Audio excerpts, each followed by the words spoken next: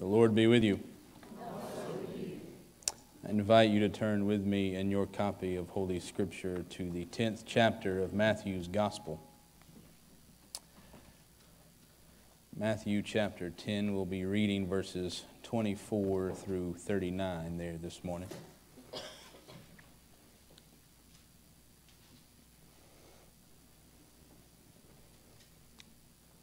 Matthew chapter 10, beginning with verse 24, reading through verse 39. A disciple is not above the teacher, nor a slave above the master. It is enough for the disciple to be like the teacher, and the slave like the master. If they have called the master of the house Beelzebul, how much more will they malign those of his household? So have no fear of them, for nothing is covered up that will not be uncovered, and nothing secret that will not become known. What I say to you in the dark, tell in the light, and what you hear whispered, proclaim from the housetops. Do not fear those who kill the body, but cannot kill the soul. Rather fear him who can destroy both soul and body in hell. Are not 2 sparrows sold for a penny? Yet not one of them will fall to the ground apart from the Father. And even the hairs of your head are all counted. So do not be afraid. You are of more value than many sparrows.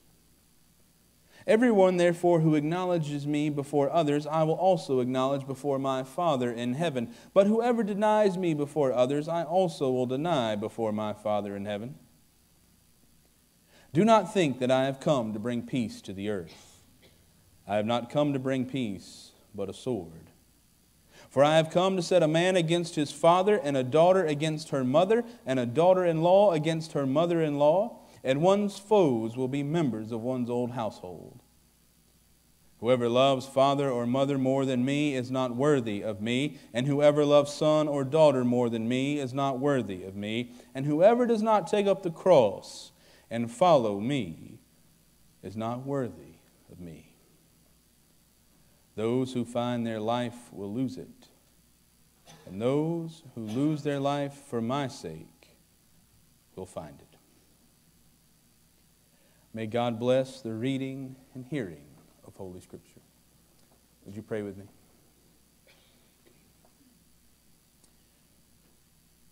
And now, O God, as we hear a word from you, Lord, may your words be the ones that stir within us, while whatever words, Lord, I may put in the way are quickly forgotten. Help us, Lord, to hear what it is you would have us to hear, to be bold and courageous, Lord, to do whatever it is you have us to do, Lord, so that we may be called the people that you call us to be. In your holy name we pray. Amen. Did you catch what Jesus said in that passage? I did. I almost didn't want to read it. Do not think that I have come to bring peace to the earth. I have not come to bring peace, but a sword. I don't like that. Can I be honest with you? I don't like those words. I don't like them one bit. Don't like them at all. I don't like them because I don't want them to be true. I don't want to believe that Jesus of all people and throughout human history, I don't want to believe that Jesus came to start trouble. That Jesus came to stir the pot. That Jesus came to cause division. To set folks on edge and cause discomfort. I don't like that. I don't like it at all. I want to find a way to erase these words from Jesus. To wash them out of my Bible. To replace them with words that remind me, as they so often do every year around December, that Jesus is the Prince of Peace. I don't like these words. I want a better translation. Maybe that would help.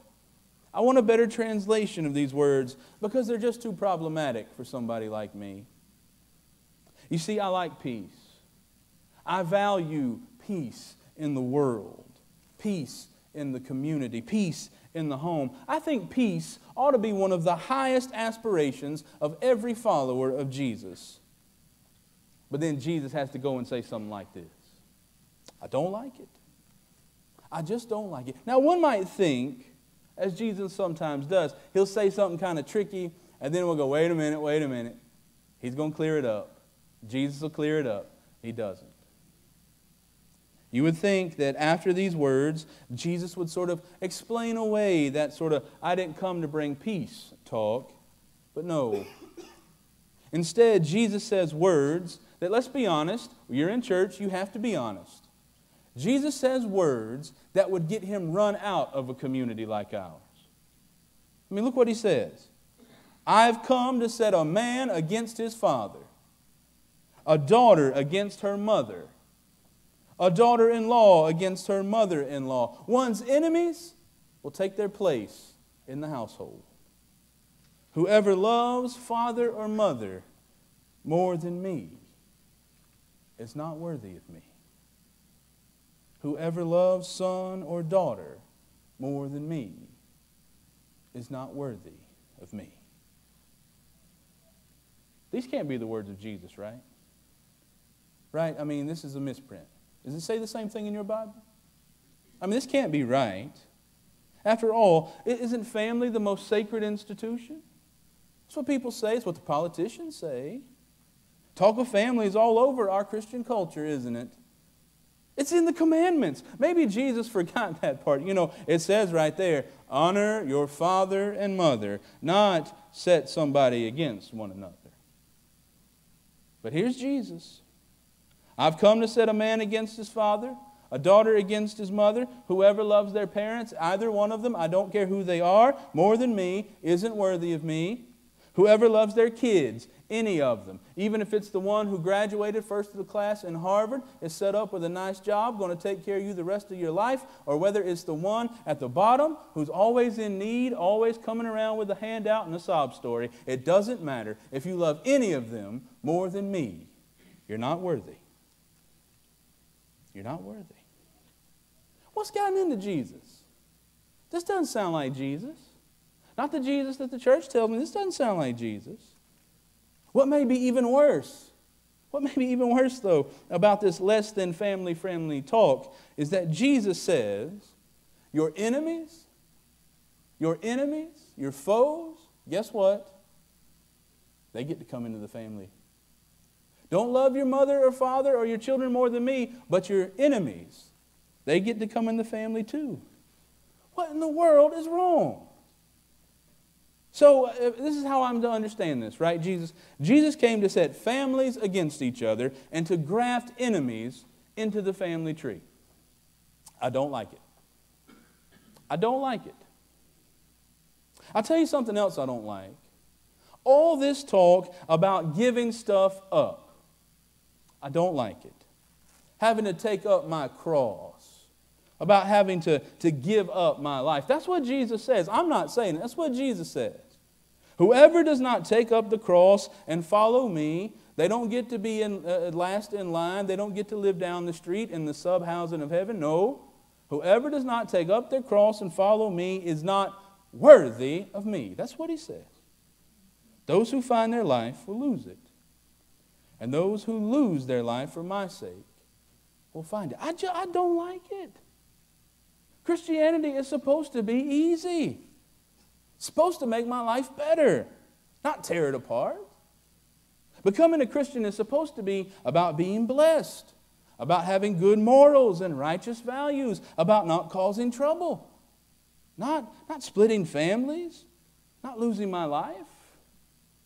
It's supposed to be about clean living, raising a godly family, retiring without debt, living a quiet life to a ripe old age, and then when I die, passing over Jordan to the other side, where I get a robe and a crown and keys to a mansion. That's what it's supposed to be about. That's what all this is about, right? That's why we come in this room on Sunday mornings. That's why we get dressed up. That's why we come to church and sing hymns. Why we do all these things, right? Right? But here's Jesus talking about splitting families. taking in enemies, giving away all that hard-earned stuff, and dying. I imagine right after Jesus said this, when they're all packing up to move on, I can imagine that more than one of the disciples came, grabbed him by the arm, set him down on a rock. Now listen, Jesus, I know you get passionate about this sort of stuff, but it's not what we signed up for. Get back to talking about being blessed, talk about happy things, talk about healing folks, tell those nice stories, call out the sins in others, talk about passing out food, talk about doing those things. That's what we're supposed to be doing. But if you keep up this divisive stuff, we might just have to find a new Messiah. I imagine. I tell you, I'd be with him. I just don't like what Jesus has to say. I don't like it one bit. I don't like it because I don't want to believe it. I don't like it because it's contrary to so much of what I believe and hold true about my faith, about Jesus. He's a peacemaker, not a peace breaker. I don't like it because it isn't what I want to hear from Jesus. But you know the biggest reason I don't like it? Do you want to know the main reason I don't like these words from Jesus? You know what? You want to know what really makes me want to skip them? Just leave these words out. Take a razor to my Bible like Thomas Jefferson and just start slicing out the ones I don't like.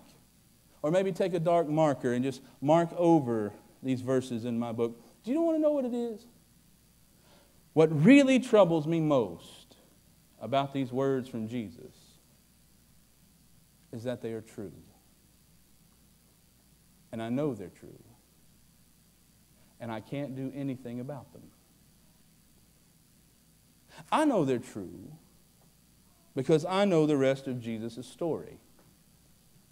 Most of you do too. Jesus came teaching, healing, feeding, welcoming. Not once anywhere in the Bible does it say that Jesus showed up and pulled out his sword and just started swinging. Not once. He didn't come swinging a sword, didn't come leading an insurrection. And yet they came, fully armed, swords in their hands, and arrested him. Jesus came speaking the same message that can be found in the Hebrew Scriptures, a message as old as the religion and movement itself. Love God and love your neighbor as yourself. Yet the ones who loved to quote Scripture and claim its authority hated him. Jesus came speaking about life, what it really means to be alive, about eternal life in the kingdom of God, a kingdom that was closer than they could imagine. He spoke about life, and yet they killed him. It wasn't that Jesus didn't come intending to bring peace. Rather, it's that when one comes preaching peace, preaching the kingdom of God, preaching that there ought to be a way to make a way for peace. When one comes with a message of love and inclusion, you had better believe folks are going to start drawing their swords. Because the message of the kingdom of God isn't one folks generally want to hear. It's one folks don't want to hear because it calls out our inadequacies. It's one we don't want to hear because it shines a light on our shortcomings. It's a message we don't want to hear because it tells us that others are just the same as us, and we are just the same as them, no matter how hard we work to prove to ourselves and others that that's not true. We don't like to hear these kinds of words from Jesus because if we're honest, if I'm honest, these sorts of words betray our true motives in life and religion. They show us to be selfish people. Folks who value comfort over the hard work of equality. Folks who value complacency over the conviction of the Holy Spirit. People who are often satisfied with our slice of the pie, even if there are so many others sitting around with empty plates. Jesus didn't come to bring peace because peace doesn't just happen. It isn't a magic word that we just speak and then hope everybody gets along. It's not a victory to be won by whoever has the biggest or the most swords. Peace is the product of hard, faithful work that comes through discomfort and the shaking of the status quo.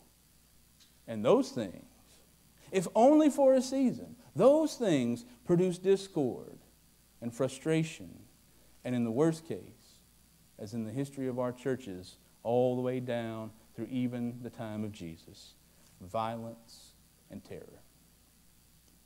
It's because deep down, even those of us who preach peace, we only really want it if we can get it our way. And the Jesus way is always, it seems, counter to my way. Jesus says, "Do not think that I have come to bring peace to the earth. I have not come to bring peace, but a sword." Because if you truly seek to follow Christ, to do what Jesus calls you to do, to be who Jesus calls you to be, it may set you against your Father as He clings to comfort of a rose-colored past. It may set you against your mother as she hopes for your future to be one of comfort and safety rather than of boldness and risk-taking in following Jesus. It may drive a deep wedge between you and your family as they fail to understand why you're so passionate about feeding the hungry, clothing the naked, healing the sick, loving your enemies. It may cause you some unease as you welcome those who for years you would have sworn were your enemies, as those who've hated you simply for who you are, or those whom you've hated simply because of who they are, and you find out they may actually be among your best friends. It may cause you to lose everything you've worked so hard for as you give it all away without condition or question, as you strive to do what Jesus calls us to do, to bring the kingdom on earth as it is in heaven. It may cost you more than you have to spend. It'll cause you great pain and anguish, cause you to lose family and friends, and it may even cost you your very life. But Jesus says, do not be afraid. Don't be afraid. You wouldn't be the first. Jesus has been there, and Jesus is still there. Jesus says, I have come to set a man against his father, a daughter against her mother, a daughter-in-law against her mother-in-law. One's foes will be members of one's household. Whoever loves father or mother more than me is not worthy of me. Whoever loves son or daughter more than me is not worthy of me. And whoever does not take up the cross and follow me is not worthy of me. Those who will find their lives will lose it, and those who lose their lives for my sake will find it. I don't like it, but I know it's true. I just pray for the strength to believe it. Let's pray together.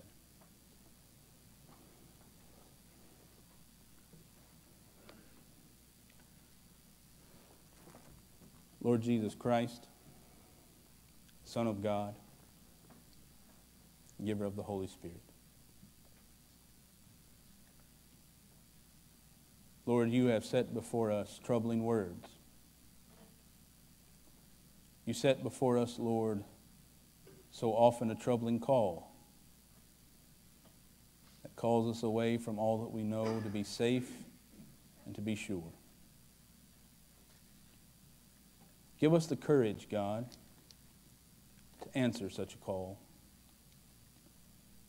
Give us the strength, O Lord, to be God, full of the courage to not be afraid when the ground beneath us shifts. To not be afraid when we hear your Spirit so clearly speaking to us that we are frozen in our tracks. Help us, O God, to be brave enough to live in such a way that we bring the kingdom on earth as it is in heaven. Even if it causes us pain, even if it causes us discomfort, even if it causes us to lose everything we hold dear. Give us the faith, God, to know that it is you who calls us. That you have been there before us. You go there with us. And you see us through it all the way through eternity. Holy Spirit, be with us now. Speak to our hearts as you call us to the ever challenging but ever fruitful call of your kingdom work. In the name of Christ our Lord we pray. Amen.